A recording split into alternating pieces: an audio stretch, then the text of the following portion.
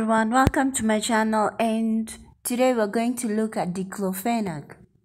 Now, what is Diclofenac?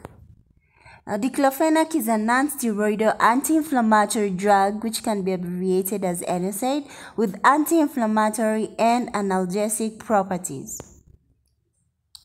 Mechanism of action: it inhibits cyclooxygenase 1 and cyclooxygenase 2, thereby inhibiting prostaglandin synthesis. Uses: now it can be used in rheumatoid arthritis to relieve pain and inflammation. It can also be used in osteoarthritis and ankylosing spondylitis. It can be used in cervical spondylitis. It can be used in intravertebral disc syndrome and sciatica. Now, another use, it can also be used in non-articular rheumatic conditions such as fibrositis, myositis, bursitis, and low back pain. It can be used in soft tissue injuries such as sprains, strains, and sports injury. It can also be used in painful inflammatory conditions in gynecology. It can be used in post-operative and post-traumatic inflammation and swelling.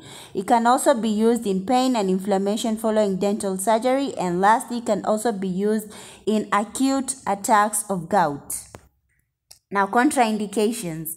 Now, it should not be used in patients who are hypersensitive to diclofenac, and also should not be used in patients who have peptic ulcers and who are asthmatic.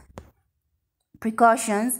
Now, caution should be exercised in patients with gastrointestinal diseases, blood coagulation disorders, and also in patients with severe cardiac, hepatic, or renal diseases. Now, side effects. Now, in some countries, due to the side effects of diclofenac, such as heart failure, kidney failure, and gastrointestinal ulceration, it's only available as prescription-only medication. And in some countries also, it has been abolished.